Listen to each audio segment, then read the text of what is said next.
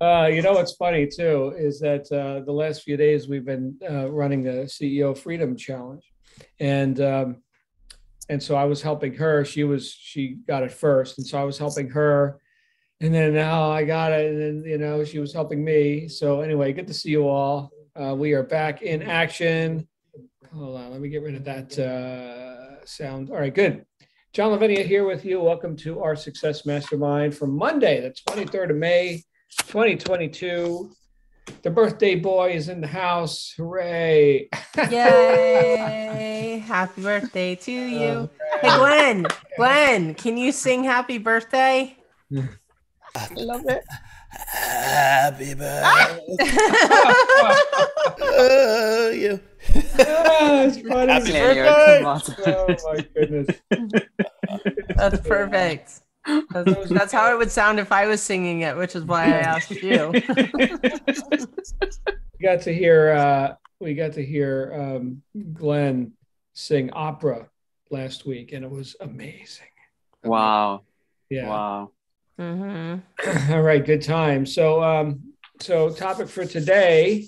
Well, let me first start with our housekeeping. We do have 3 more chapters of the legendary Traveler's Gift by Andy Andrews.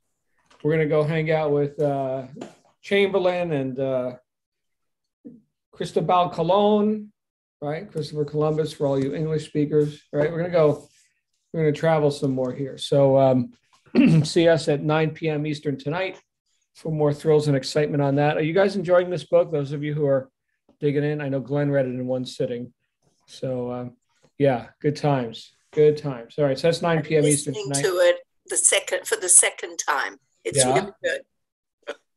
Oh, there you go. Very good. All right. So I was thinking today, as we're kicking off another week, I was thinking about like back to basics, but basics in terms of there's a concept which is we've talked about several times, which is that when you outflow, you inflow. Like the tide goes out, the tide comes in. If you want to exchange with the marketplace, well, then you put out value, you bring in money or some exchange of value, right? And one of the things that I have found, which has been not my strong suit, is consistent outflow, like consistent promotion, consistently impinging upon an ever expanding audience of ideal, customers, potential customers, et cetera.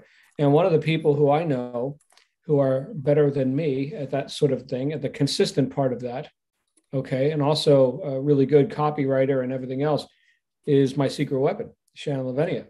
So I thought, who better than to help me put thoughts together today as I'm just reawakening from 2 days and like,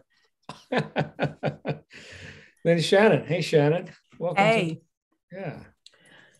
Hey, everyone. It's good to see you. And I'm still a little bit mentally foggy. Not both of us. No. Yeah. Head congestion. Oh, my new name is Secret Weapon. John's pretty giddy today. Good. So consistency. We did get chickens this weekend too. We got chickens. Oh yeah, we got chickens, and they're pretty awesome. My daughter's so happy. John's laughing. I've wanted chickens since we had our first house, and there's always been a reason we couldn't have them. And now we live in Florida, and I'm almost 50, and I want chickens, damn it. So my daughter wanted chickens. So we've got chicks. We've got 4 super cute, adorable little chicks. Sure, you can. Yes. Trinity's really excited because she's gonna. Did you guys hear her yell yes? Yes. Is it show and tell time? It's show and tell time. When we talk about consistency, I will tell you that my daughter is the most consistent person I know when it comes to nagging us about something that she wants to get and to have, and to just being relentless. So One of the things that I was working on yesterday, and one of my goals for this year, is to have 6 months of social media posts done and scheduled for the rest of the year. And the reason for that is I need to put out consistent content. Now, that doesn't mean that there isn't going to be relevant content that happens on, a time. Okay, here she comes.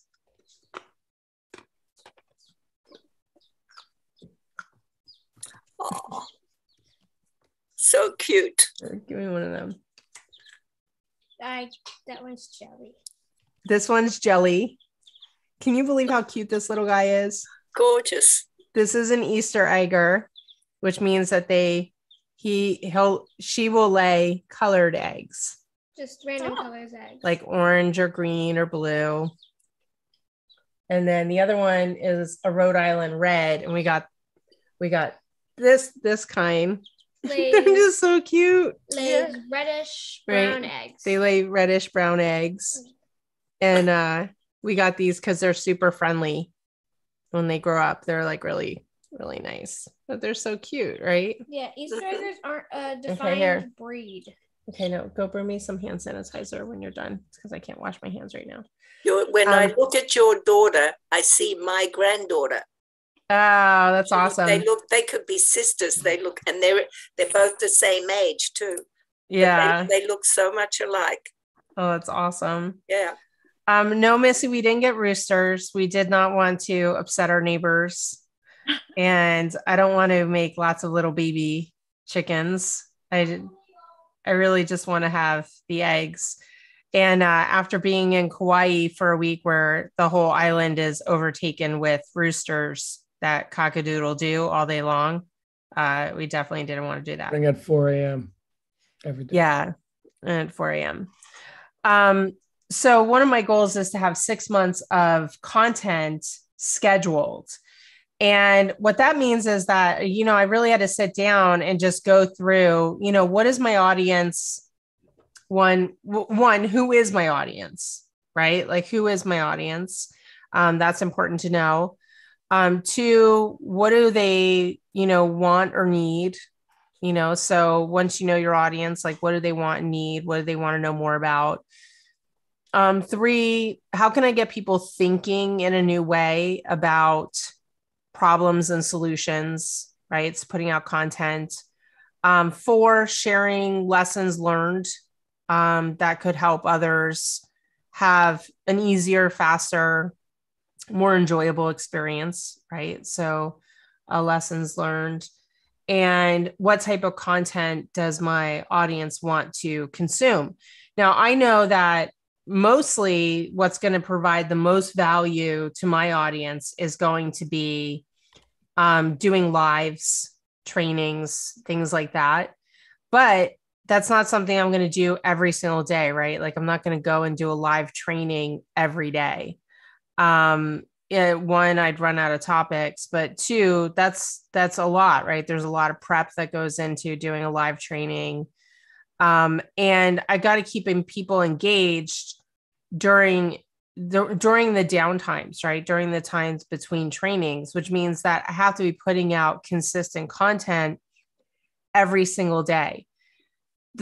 I would say the number one challenge that we find when we're onboarding people into our coaching program that already have a product, they have an offer, and they're just not making as much money as they would like to with that, is that they're not putting out the amount of promotion and content that they need to in order to impinge on an audience enough to get those people converting into customers, right?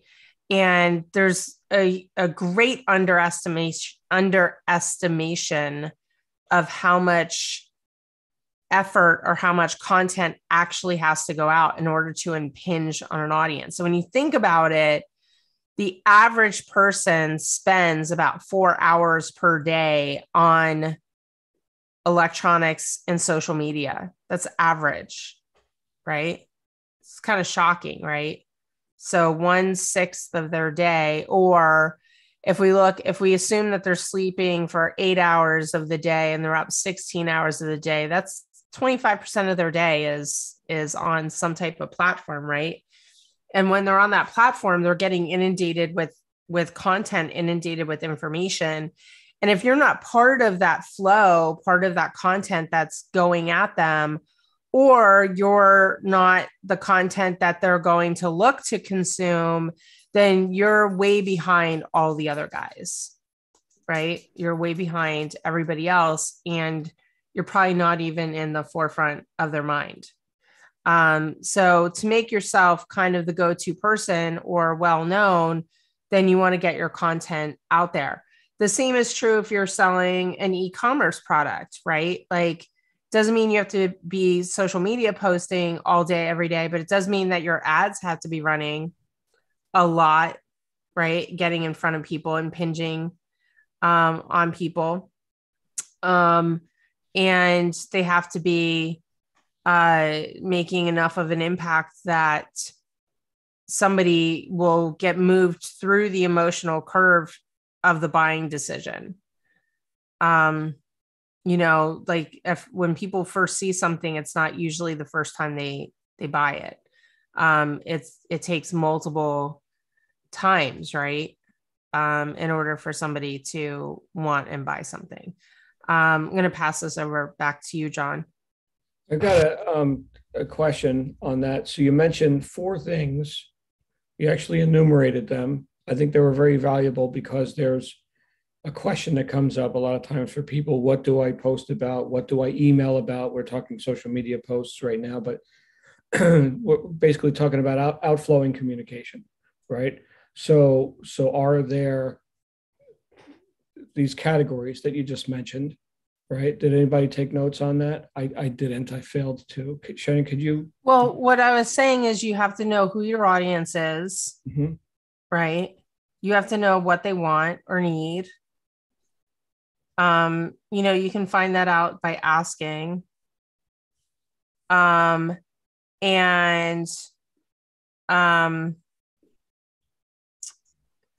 how to get them to think in different ways. I got some of it down. Yeah. How to get them to think in a different way.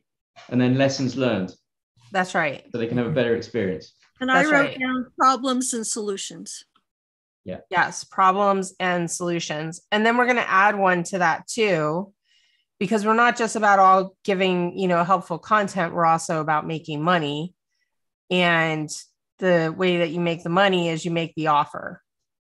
So the other thing is your content is also going to be about making offers, right? So those contents, like keeping that in mind when you're creating your content is going to be really, really important.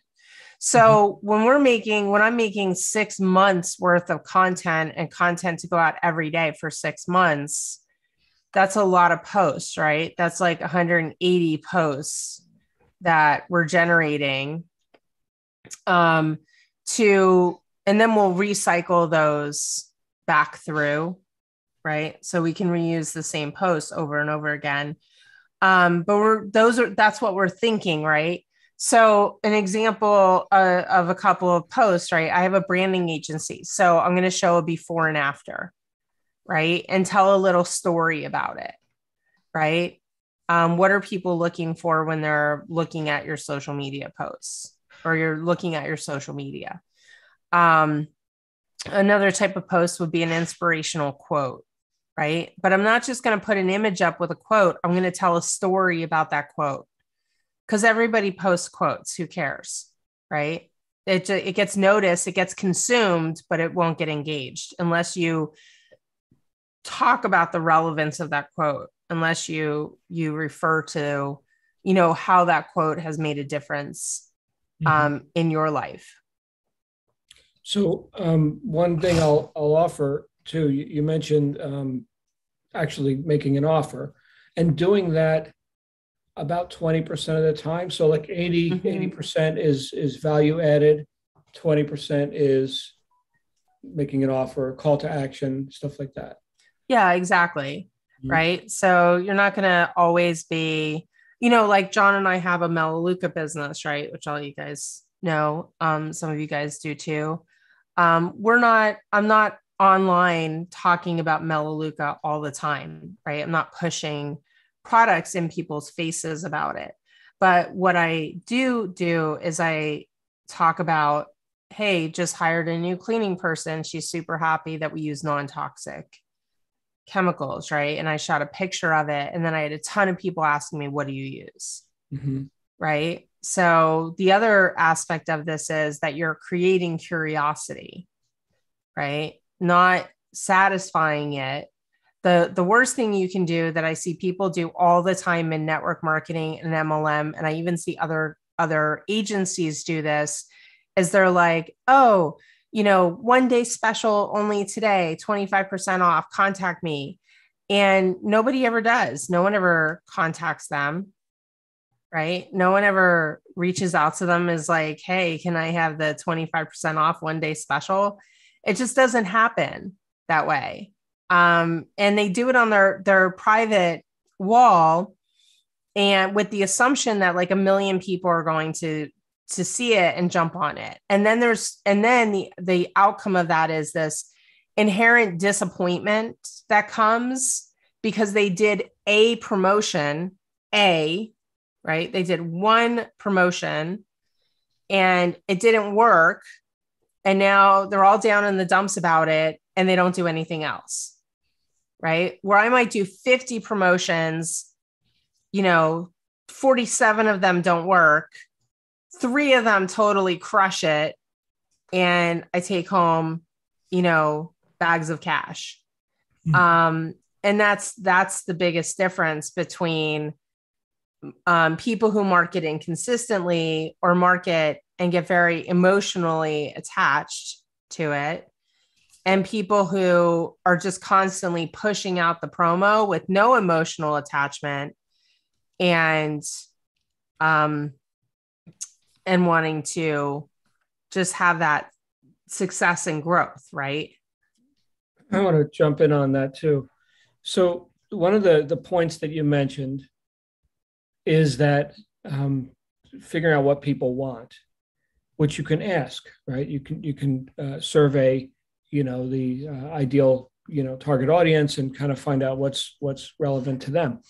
One of the things that I noticed is that just this past week we were at a big convention, and I got to talk with people about what attracted them to, the company, the opportunity, what have you. And one of the things that I heard was that it was something somehow related, but it wasn't directly. In other words, it wasn't the product itself. Now, for a lot of people who know, we promote, Made in America, non-toxic, and all this. The whole Made in America thing, and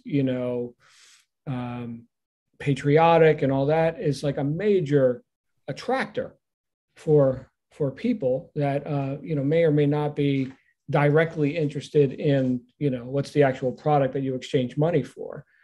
But I get to vote with my dollars and do something for my country and all that. That's a nice hook, right? Now, how would I know that had I not surveyed the scene, right? So a lot of times where Shannon was talking about creating interest but not satisfying interest, whatever the offer happens to be, we shouldn't show all our cards, especially where people have such a short attention span on social media. What do we know? The surest way to learn nothing is to think you already know. So if you're just like in a virtual sense, dropping your pants right there, I mean, where's the mystery? Like dating, right? Shannon, you've used this analogy before, right? It's like, well, you're going on your first date, there should be some, mystique or something about it, it's like, yeah, it's not, it's not all at once, right? So we want to create, hopefully I'm making sense. We want to create interest, but not satisfy interest. Now I'm thinking, how does that relate to, well, Janet's here, right? So Janet does calligraphy.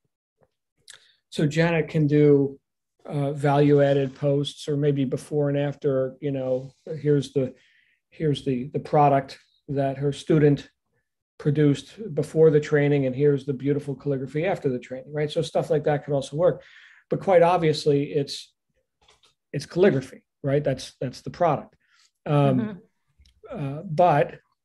why else besides the product itself? Here's what I'm thinking. Why else besides being able to produce beautiful calligraphy would somebody be interested in that? And I know that Janet, in her case, has mentioned, there's a bit of a meditative, or, there's it's not what you just see on the paper. There's more to it than that.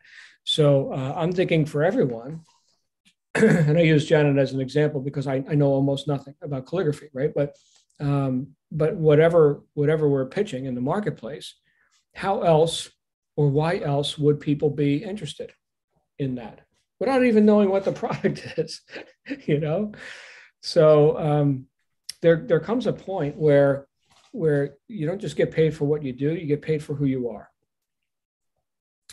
And I have had many, many, many examples where people said to me, you know what, John, I didn't even know what the offer was. I just knew that it was you and I wanted to work with you.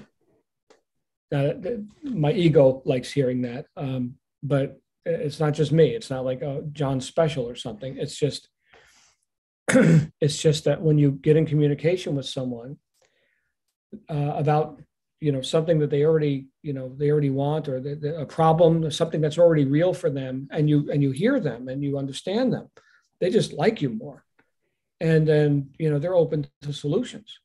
Okay, so in that way, I think this whole idea that we're talking about today, which is outflowing more, right, producing more content or making ourselves more known in the marketplace, that's valid. And even if you're not, like, you don't consider yourself a super spectacular communicator, as Grant Cardone said, best known beats best. So don't be so damn concerned about, do I have to be perfect or something? No, best known beats best. Is Grant perfect? I would say no. A resounding no. Yeah.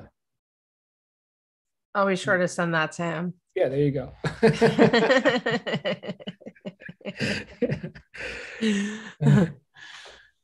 John? Yes. Yeah. I'm sorry. There's people who offer the same things, be it in-person teaching, where it's a product, whatever it is. And I'm starting to realize that, yes, what you're offering may be offered by others, but it's who you are and how you come across as to how, as to you getting the business, people wanting to be with you, just what you said, Yeah. So I'm starting to understand that even though, some of it may be the same, where the approach a little bit different, but ultimately it's you. And that's very exciting. That's right. That's a great realization, Janet.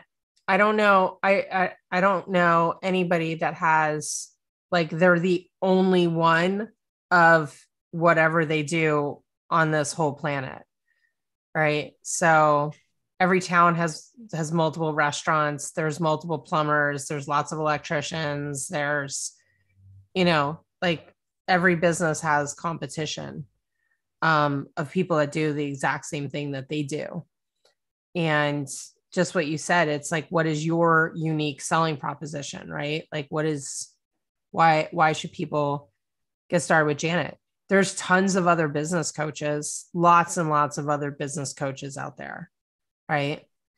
Lots of other direct selling companies. I mean, it's, but that's part of social proof, right? That's why we get lots of testimonials, show proof of what you're doing, create special offers, grow an audience that knows, likes, and trusts you. All that. What do you guys think of this? We heard from Janet. Any other thoughts on how you could promote not just a product, but an offer? Understand that an offer includes a product, but isn't limited to just the product, right? What are we wrapping that in? And how is that going to stick with the people who are your ideal potential customers? I know we've done this in multiple ways. And we got people here who are engaged in multiple, different offers. And perhaps I gave you some ideas. Anybody got some ideas on this? Glenn, you've got your hand up. Hi, Glenn. I know. Happy birthday, Reverend. Thank you, sir. All right. It's interesting. You're talking about people don't buy just your product or just your service. They buy you. I agree. More on that in a minute. I think that in our case, with the barbecue pit company, which by the way, it's going great guns now. We're 2 to 3 months out on orders, which is fabulous. Wow. Mm-hmm. For those who don't know, these are not $200, Home Depot barbecue pits. This is like money. Our entry-level pit starts at $3,300. Mm-hmm. So there's that. And then it goes up from there. Part of the reason that we're growing and growing very nicely these days is another thing you were saying, John, what can make the offer or my product attractive is what we've done is we share not just the product, not just the people who are involved in our personalities. We have also from day one shared our process with the public. In other words, our operations manager, one of our partners, Paul, on the day we started the company, he launched before that, he launched our Instagram page. And we have documented, through live videos, through recordings, through Instagram and Facebook Reels and sort of those kinds of things, every step in the creation and establishment and growth of this company. I mean, literally from the moment we signed the lease contract on our building, on the building where we are, shaking hands with the owner of the building. When we got our forklift delivered, we took video of them hauling it off the truck. And the build process that we've put in place, the equipment, every time we got a new piece of equipment, before we built our first pit, every piece of equipment, the welders, the forklifts, the plasma cutting table that we use, the masks, the hoods, the welding, everything that we brought in to build this business, to establish our process, establish our warehouse, we documented all of it. And because we understood that the kinds of people who are going to be buying pits from us, they want to know that we know what the hell we're doing, so that they have even that much more confidence in the quality of our product. So we've documented, and now, and yes, our operations manager is also a great cook. We are also, all three of us, pretty good cooks. So we've cooked on our pits, on our products, and shown the recipes. Hey, listen, we just did this with some spatchcock chicken, and we used these spices and blah blah blah. And hey, by the way, we were using this on our product here, and you can check out this website, blah blah. But man, this chicken tastes good after we finished. See what I mean? Mm-hmm. So it wasn't just, hey guys, we're running a special, come buy a barbecue pit from us. No, what we did was as I said, I'm repeating myself now, but we documented the creation, the growth of the company, our build process. Every time somebody has come to the shop and checked it out and agreed to buy something from us, we got a picture, shaking hands. So proud of our, buddy Randy. So glad he's for his support in our, you know what I mean? Things like this. Mm-hmm. And again, so that now we've got people calling us, asking for quotes, which came from, this is who we are, this is what we're doing, this is how we're doing it. Now let us show you how we're doing it. So the process, bottom line for us, documenting and sharing, going live with our process has been absolutely priceless. in our growth. And one last thing I want to say, there are certain people, and this is off the topic of the day, well, sort of off the other topic. There are certain people you can name, each of us could name, who we could honestly say, as we look back on how we met and how we've gotten along and the conversations and the things we've been through, good, bad, and indifferent, and how time has passed and the relationships have evolved, right? There are probably 4 men that I could name who I would say have unequivocally changed my life for the better. You're looking at one of them. Today's his birthday. I consider it one of the great honors of my life to be able to say that John Lavenia is my friend. Happy birthday, brother. Thank you, my friend. Thank you. That's so moving, Glenn. Hey, Glenn. It made me cry. I'm going to cry too. But I don't have the energy to cry. We're so pathetic. Yeah. What a weekend. Oh my goodness. Oh man. All right. So you're giving recipes. So yeah, that's value. That's whether you bought my pit or not. Here's the secret chicken rub. Yeah. Right. You're giving pictures of the product, like steaks cooking on the grill, right? Look at the steaks, right? Because end result is the perfectly cooked, chicken or steak or whatever. Mm-hmm. But I'm thinking also, like, because you're dealing with competitive barbecue people, they go to competitions, right? Yes. All you need is like some champion to like say, and I used that pit to win the prize, the 10 grand or whatever it is, right? One of the things that we did about 3 weeks ago, we went to a cook-off here in the Houston, Katy area, and the cook team, not employees of ours, they don't work for us, just buddies, friends that we've met through different businesses and so forth. They brought their cook team. They competed in this cook-off. They won 3 trophies, including a couple of first place trophies. And it came out later when we posted the pictures the following day or following week, they'd used our pit. So proud to be associated with this winning cook team at the so-and-so cook-off. We didn't even have to say anything about the pit. 48 hours later, somebody's calling us asking for a quote. Oh, yeah. Oh, yeah, they are. This is like serious. People get really into like the barbecue competitions. We just took a deposit Saturday, day before yesterday. We just took a deposit for a guy who heard about us through one of our Instagram videos. And he drove like half an hour into the shop to give us a check for a down payment on a 1,000-gallon pit. You could put 40 briskets on this thing. And just so to give you an idea of the scale, what John was talking about, you're not going to find our pits at the Home Depot. This pit that the guy wants us to build for him is going to cost him approximately $20,000. And he's happy to pay it because he understands the quality that we put into our pits. Why? Because he has seen the process. Mm-hmm. Fantastic.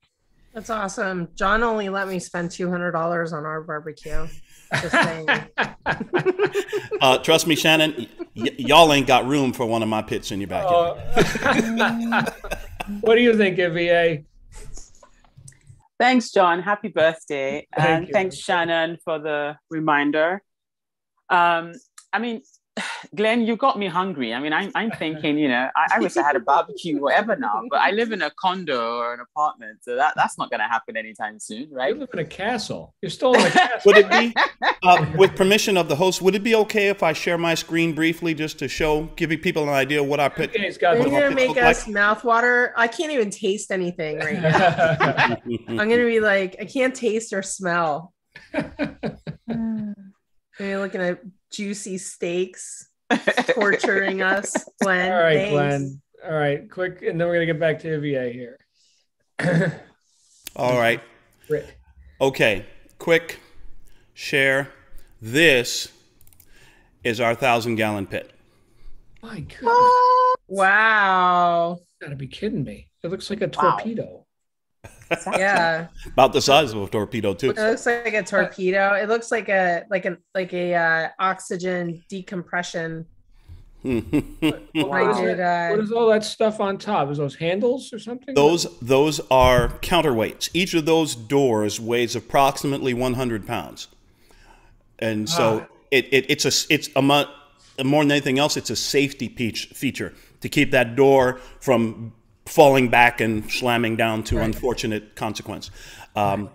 If you look over on the right, the black box, that is the what they call the firebox. That's double insulated, and that thing alone is bigger than most home barbecues.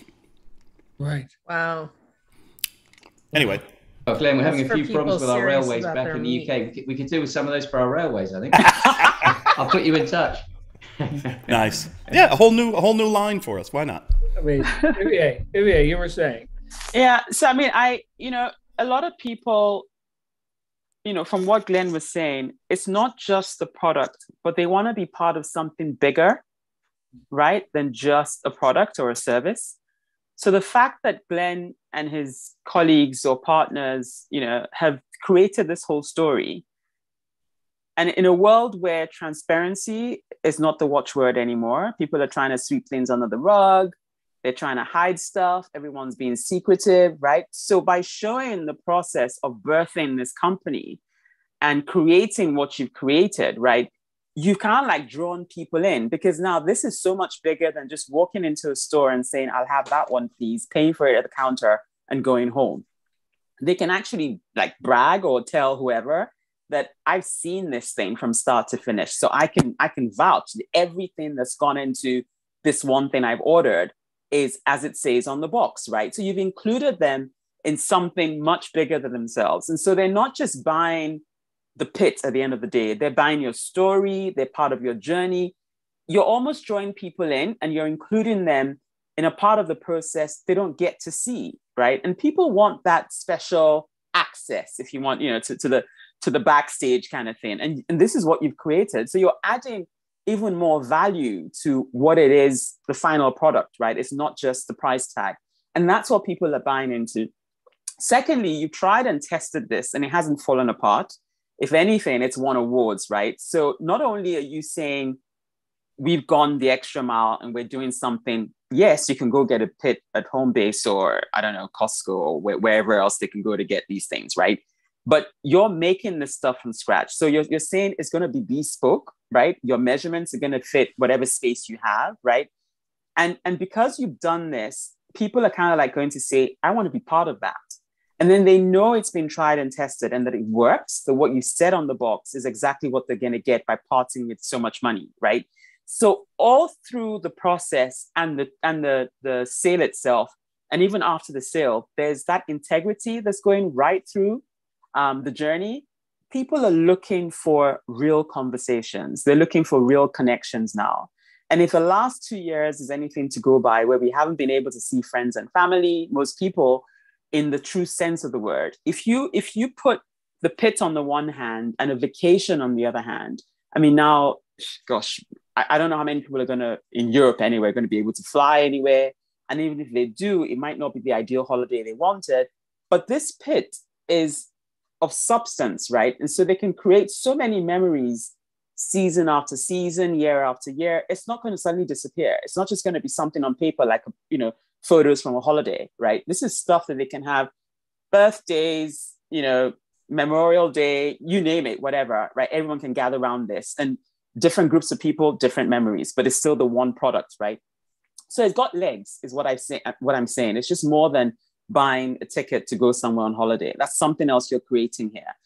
And then the next thing I was going to say is, I don't know if you thought about this, but I know here in the UK, restaurants, like that could be a whole other line. So I know you guys have big properties in the US. We don't have that here in the UK. And we probably don't have that in Europe, right? But restaurants that offer barbecue stuff, right? That could be something they're looking for. So once again, you just shared a snippet of your journey. And you've already got me thinking of product line extension, or I don't even know what, right? So you've opened my mind to seeing this more than just a product with a price tag. The possibilities are just there. I mean, Adrian was mentioning our railways, right? So it's kind of like we're all thinking, you've so drawn us in with this story that we're engaged already, and then you've shown us a picture and we're saying, wow, and I'm already thinking, what other types of businesses can use this? And it's not even my product, right? So you've done something here that if people could understand, and it's also, from what Shannon was saying, it's also a numbers game. Maybe the first time you put the Instagram photo up, or you spoke about your masks, or you spoke about your welders, you probably didn't get a single call. But that consistency in posting every phase of your journey, you've created that story. There've been no gaps, right?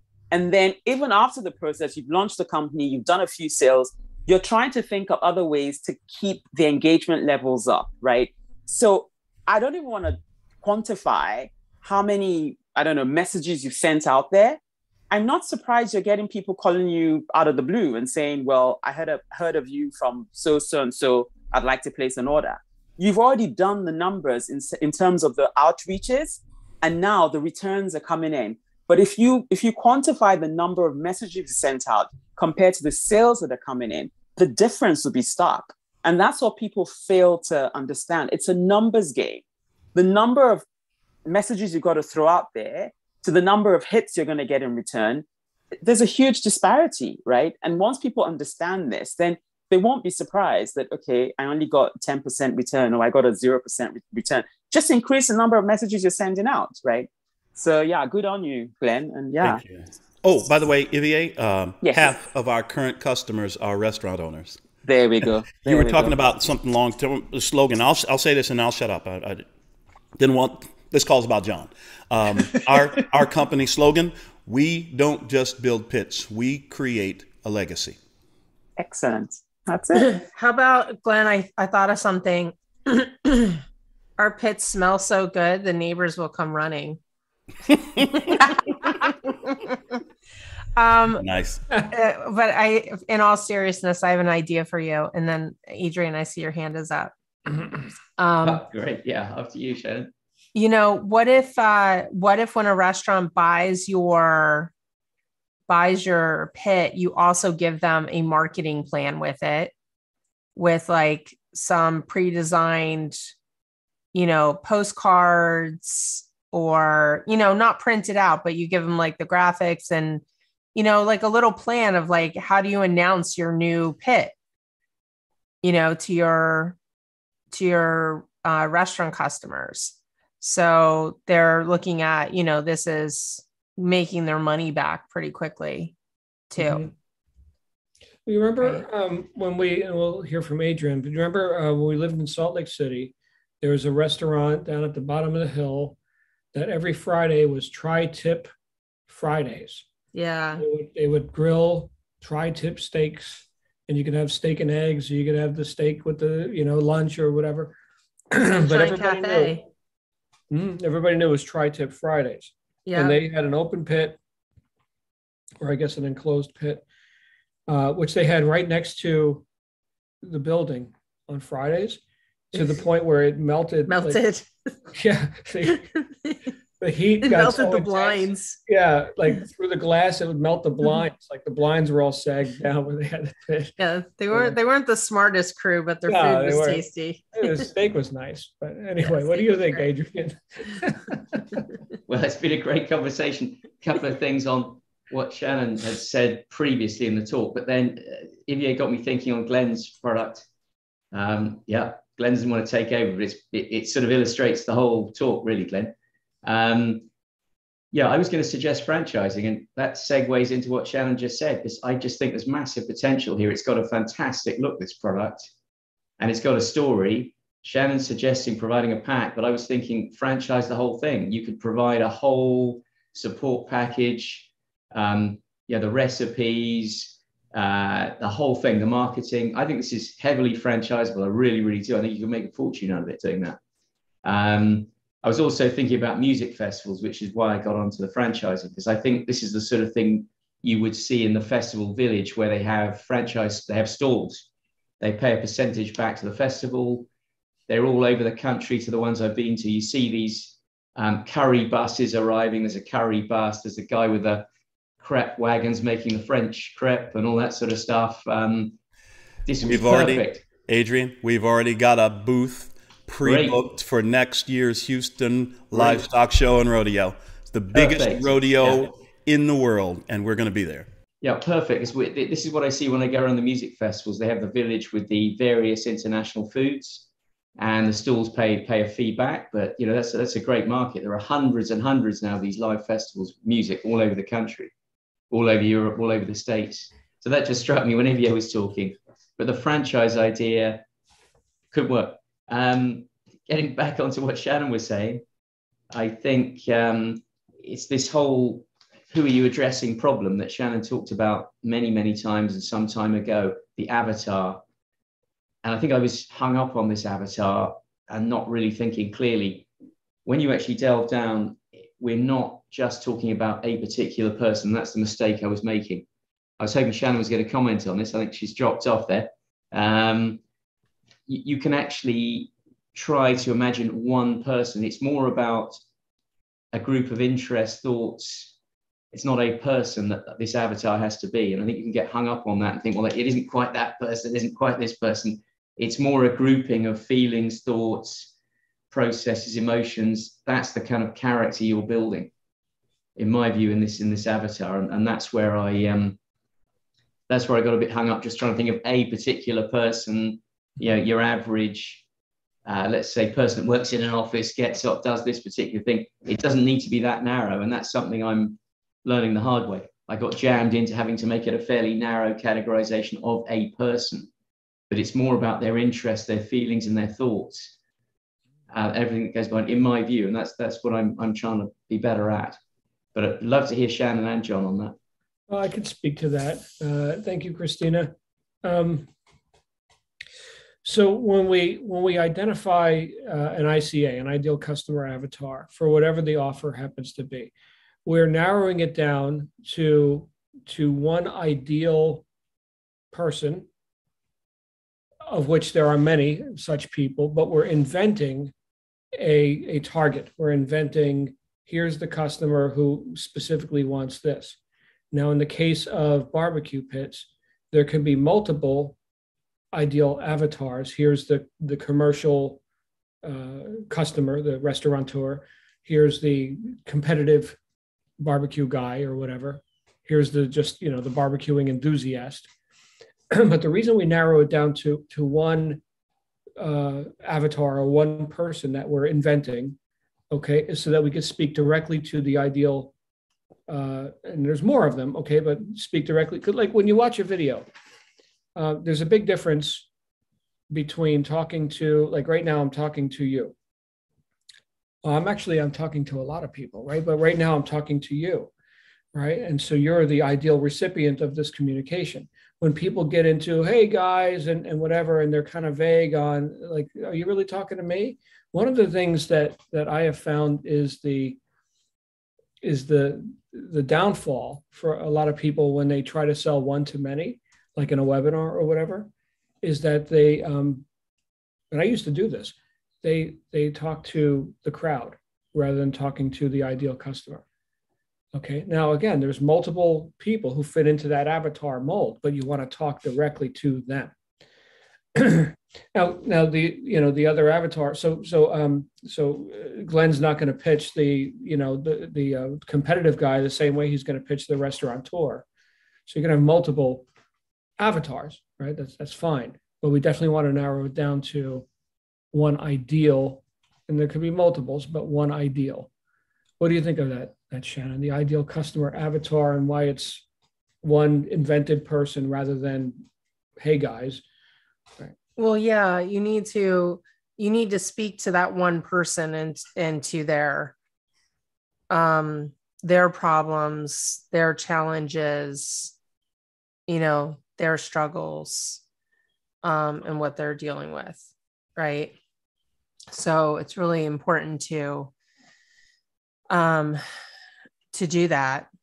And then The other thing I'll say, and this goes on with what Ivier and Adrian were speaking of too, and also Jana, because I know what you do for a living with calligraphy, you know, and Glenn too, you know, when you're putting these things out on social media, people don't always respond instantly, but you want to also understand that what you're doing is you're inducing an idea with them, right? So you're creating an idea that then becomes a potential for them, right? Like maybe somebody's like, they never thought of doing calligraphy. Like it never was even in their realm of possibilities.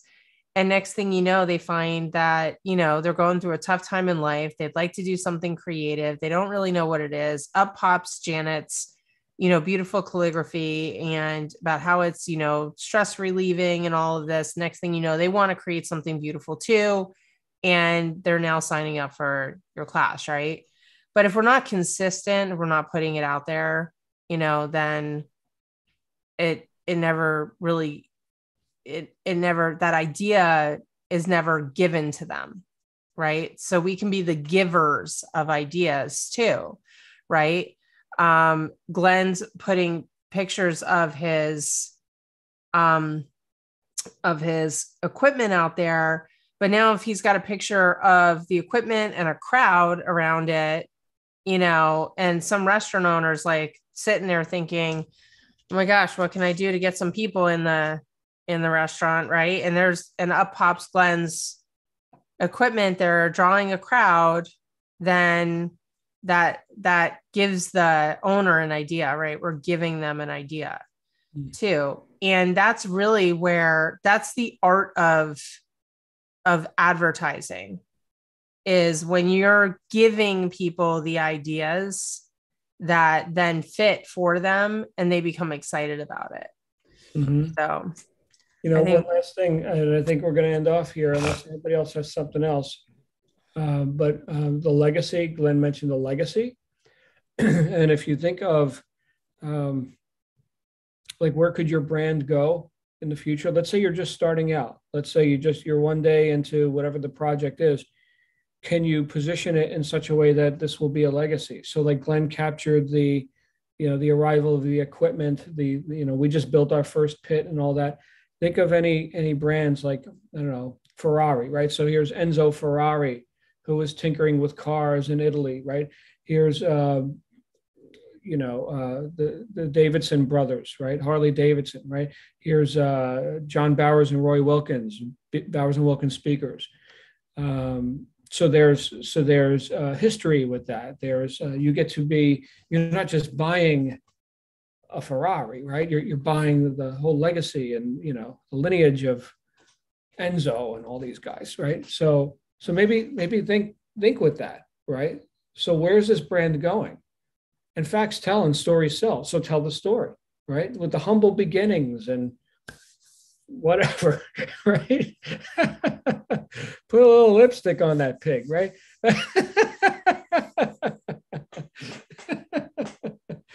I love you guys. Hey, thank you for being here with me on this special day. I'm going to be back with you here tonight at 9 p.m. Eastern. I'm going to get a little rest between now and then. And we're going to talk about some more Traveler's Gift. Adrian, did that satisfy the whole avatar incongruency that? Yes, absolutely. Just got to get better at it, really. It's a bit of an art, I think. Just got to keep practicing and trying it. I'm not, there's a lot to think about. But no, thanks to you both. It was a great session. It was brilliant. And happy birthday. Get well soon, basically, both of you. Oh, great session. Great from Shannon as ever. Always fantastic to hear Shannon. And great to hear you as well, John. And birthday boy. Yeah. Thank you. Happy birthday. Thank you so much. Thank you, guys. All right. So, all right. We'll be back here at 9 p.m. Eastern. Thank you all for participating. In the meantime, make it a great day. You absolutely deserve it. John, live long and prosper. I shall. Indeed. Good advice there.